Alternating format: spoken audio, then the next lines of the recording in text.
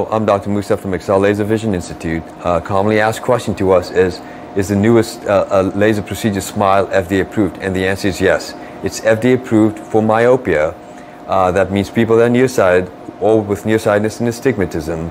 And if they're older than age 22 and if the cornea is above 500 microns. So if you meet the criteria that requires you to be qualified, you'll be a good candidate for SMILE. If you need further information, please look us up for a free consultation and we'll be happy to guide you.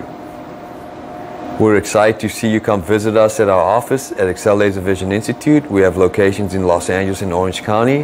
One of the great experiences you can have is our free comprehensive eye exam that's of no cost to you, but a consultation for LASIK that will establish your candidacy. We look forward to seeing you in the near future.